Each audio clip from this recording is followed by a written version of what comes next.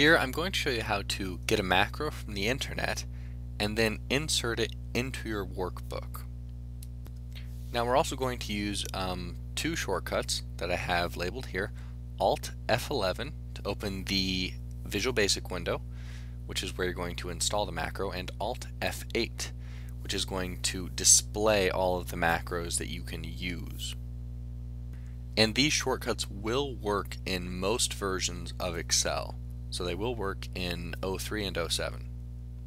Now let's begin first by getting a macro. Well, go to the internet obviously, and here I'm going to use teachexcel.com as an example. And on the home page here you can simply click free macros, and then you will come to a page of macros and simply select the macro that you want. So here I'm going to select protect and unprotect all worksheets at once.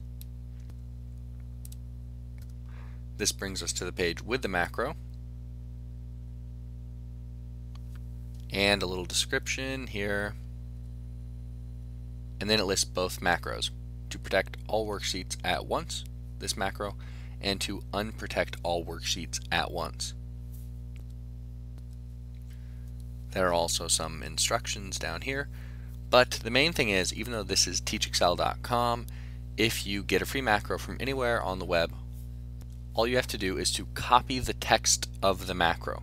So here it's labeled very easily in a gray box, but if it weren't, say it was just the same color as everything else, make sure you look for sub. In the beginning of most macros it's going to be sub, not all, and the end of the macro is going to be end sub.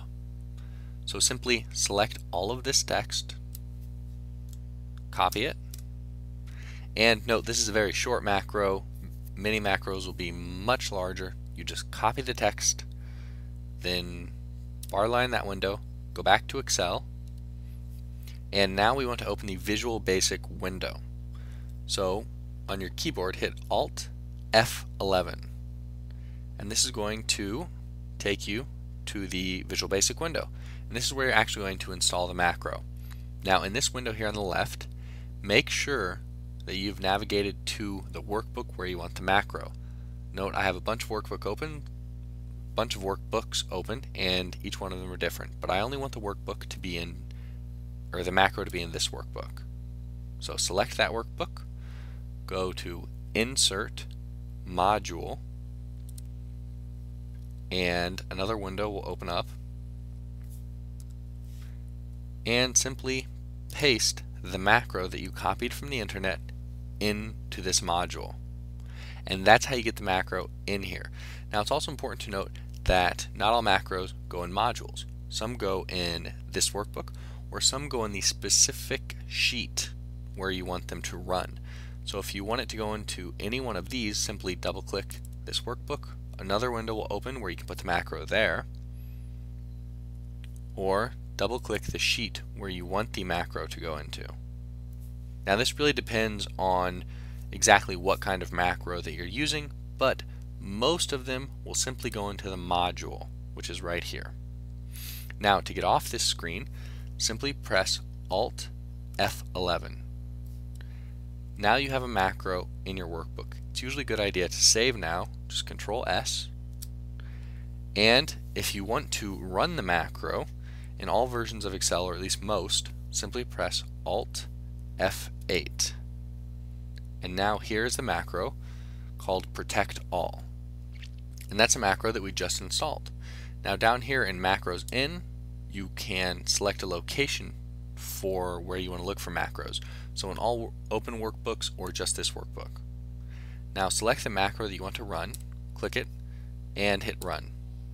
And in this case it's going to protect all the worksheets. So if I try to type something in, it's not going to work. Now, that's how you install a macro in a workbook, and that's basically how you can run it. You can also assign it to buttons, checkboxes, and toolbars, etc., etc.